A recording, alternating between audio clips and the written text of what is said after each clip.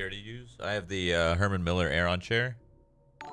I've been thinking about getting another Herman Miller. I like this one.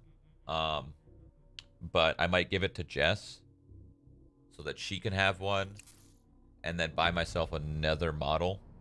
Just a different model. Just see how it feels. This chair's really comfortable. It's got like one of the best cushions I've ever felt. It's got like an elastic cushion. So your butt kind of like, I don't know. I don't have butt pain anymore.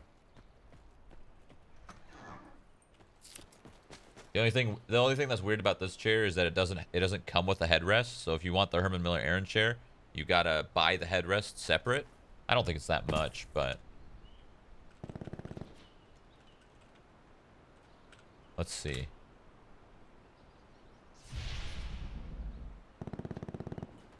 Okay, so there's a bunch of different headrests you can buy that come with this chair. I mean, so many different companies make it. I don't know which one would be better, but yeah, I don't know